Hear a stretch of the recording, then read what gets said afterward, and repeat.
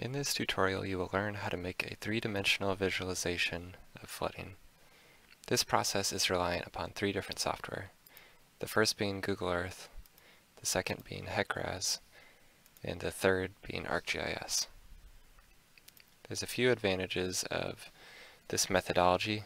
One, the results look pretty dang cool, and two, the precision of the HEC-RAS results is preserved. So at this location, there is 21.9 feet of flooding. So the first step that we'll be looking at is to download the 3DV-Flo files. So we'll navigate to this GitHub link, and then instead of downloading all these, we'll just download the zip file.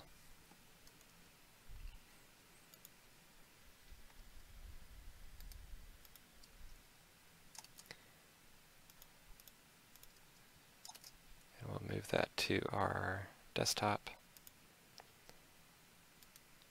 and extract it.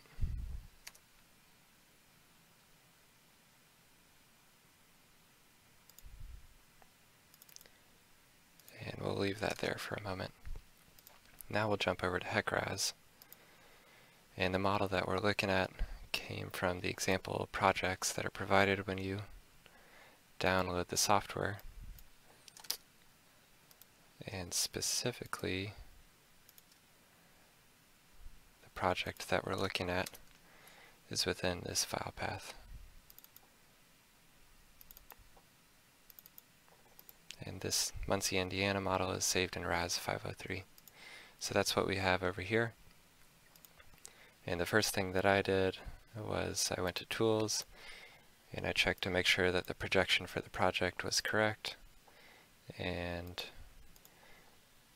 that all the geometries were associated to the correct terrain. After that, I went back to the main window and ran the unsteady flow analysis.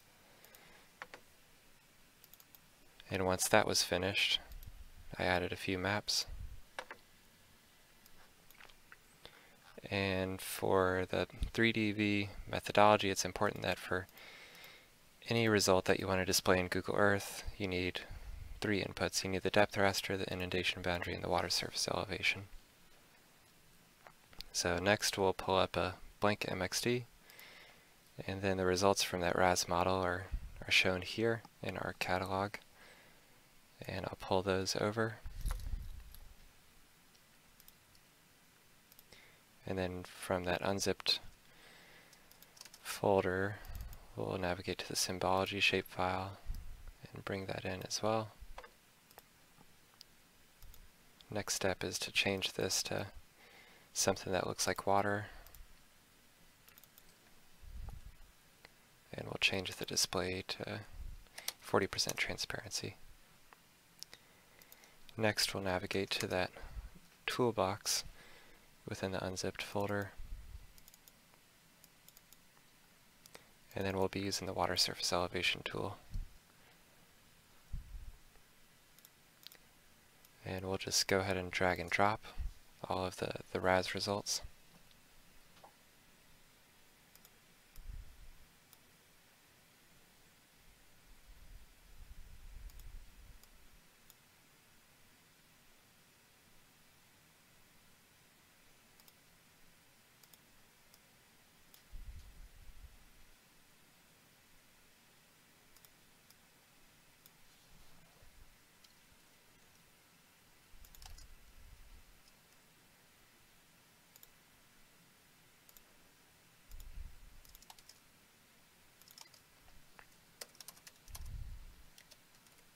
And make sure to specify KMZ at the end, .kmz. Right now our cells are pretty large, they're 2000 by 2000. You can change that later on for more accurate results. But yeah, we'll go ahead and start running that.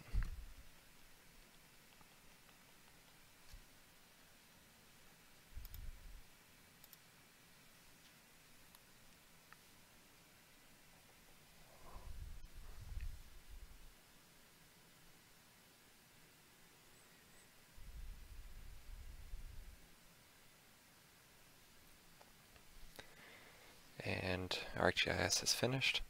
So we'll open that test KMZ. And this is showing up in Muncie, Indiana.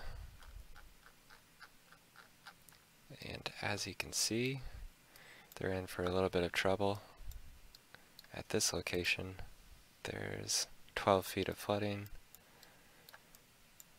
And so now that we have some results, let's talk about how they were made. As we mentioned earlier, we specified a cell spacing of 2,000 by 2,000 feet. And you can see that here with the cell boundaries. The results within this given cell are all going to be 12.4 and 12.1 feet of depth and 11.7. And how these are made is essentially from the HEC-RAS results.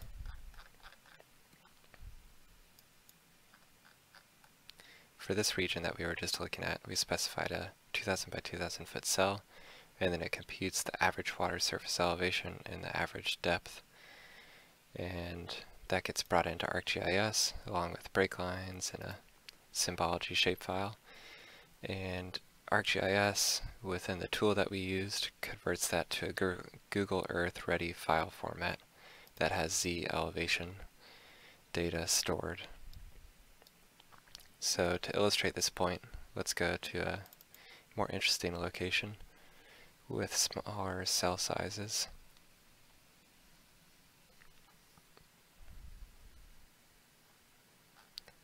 So we're in Austin, Texas here,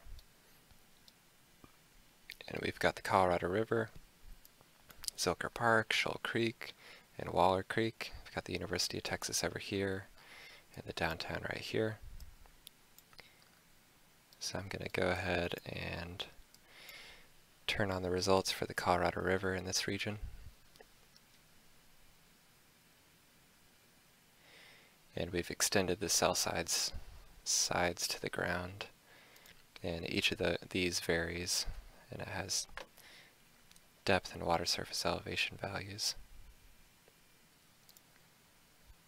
So obviously the smaller the cell size, the more accurate your Google Earth results become.